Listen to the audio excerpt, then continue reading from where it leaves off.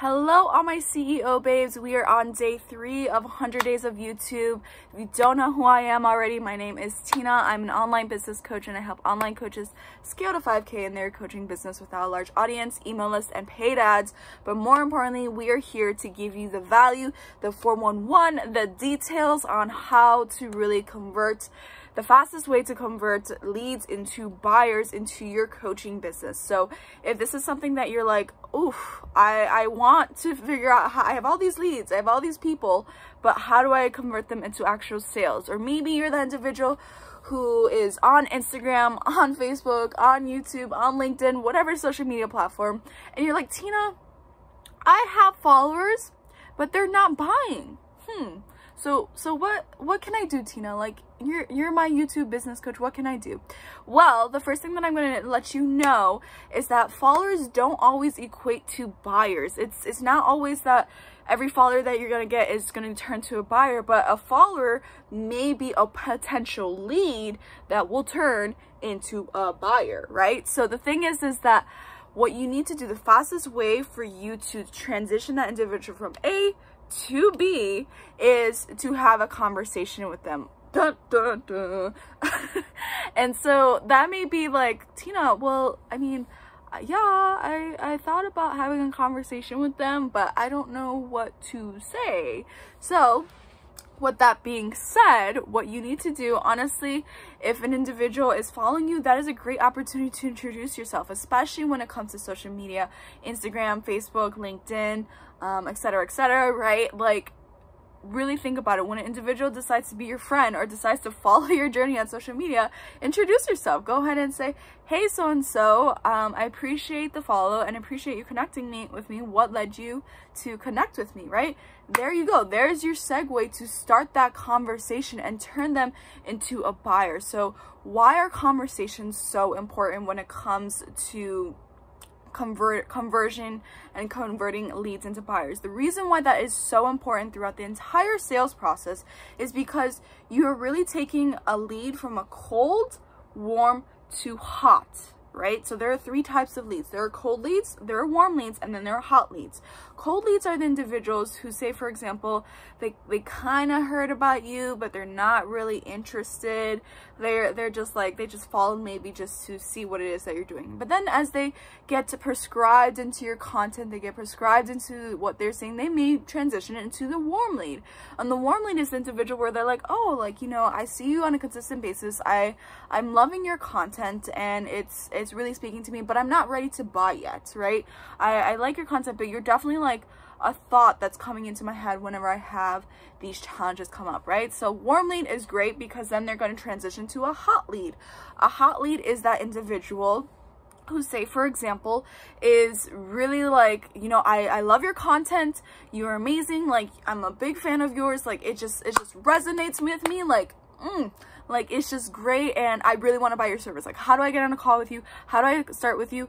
Like, what do I need to do? Those are hot leads, and they're the easiest individuals to transition and convert them into buyers, right? But there is this whole process on how do you do this. So how do you fast track that process from a cold lead to a hot lead?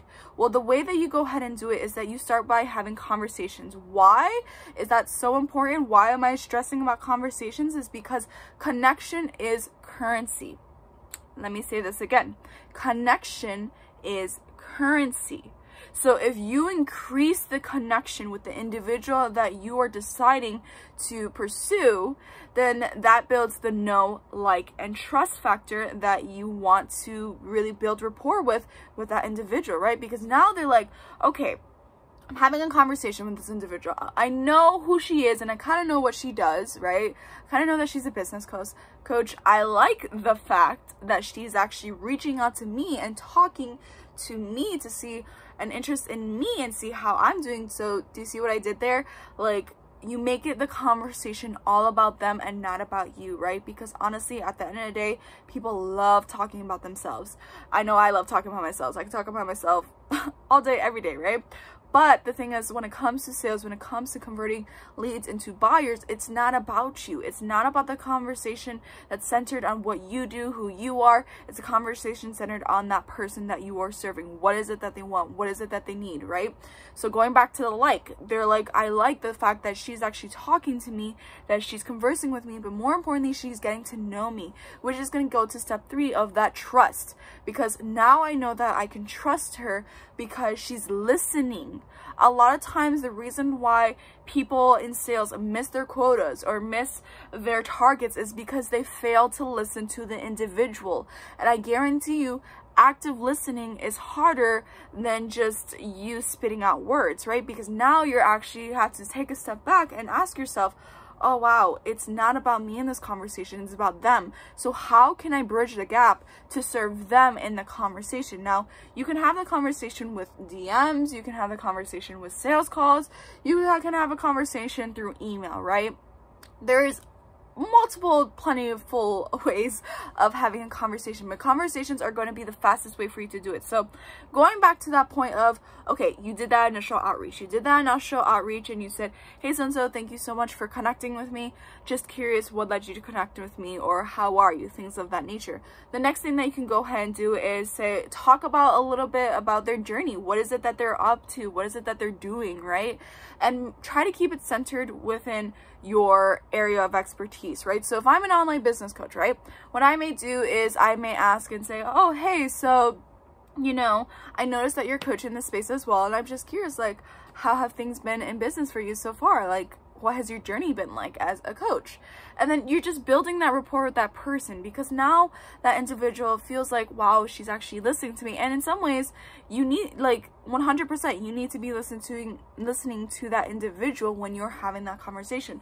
Or say, for example, you are a life coach, you're a mindset coach, and you're really trying to figure out, well, like, you know, how do I keep this conversation centered on the topic that I'm expert in, right? So if you're a life coach, you can honestly ask, like, you know, what new things have been happening in your life so far? Or if you are a life coach that centers with individuals that are moms, you can say, hey, so, like, you know, I noticed that you're a mom in this space as well, like, how's the mom life? Like, what have you been up to, right? So now you're actually navigating the conversation based on the expertise that you're talking about, based on the expertise that you can actually help an individual with, right? So at the end of the day, conversations are going to lead you to the fastest way to get there, because you are building rapport. And by building a rapport, you're building that know, the like, the trust, right? And this is only going to further help you in the process when it comes to converting leads into buyers, because why